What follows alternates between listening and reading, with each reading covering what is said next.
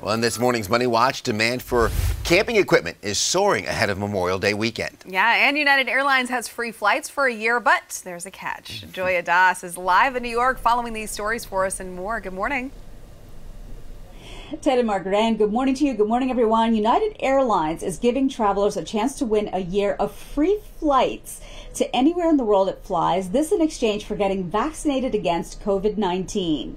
Now, frequent flyers in the airline's Mileage Plus program can upload their vaccination records to a mobile app or a website until June 22nd. On July 1st, the airline will announce the 5 Mileage Plus members who want a year of travel for themselves and a companion. Netflix is looking to create some kind of gaming subscription service similar to Apple Arcade. Reportedly, they've already started looking for games industry executives to poach. According to the information, Netflix has approached a number of veteran game industry executives about joining the company. The report says that Netflix is exploring launching an Apple Arcade style a bundle of games, but they will feature no ads. Netflix executives have said that they'd like to expand into the interactive entertainment options.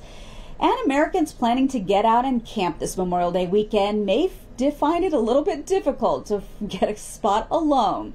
Global e-commerce company Pattern says that consumer demand for camping tents is up 97% compared to this time a year ago, 85% compared to 2019, indicating the consumer should be bracing for what might be the busiest camping season ever.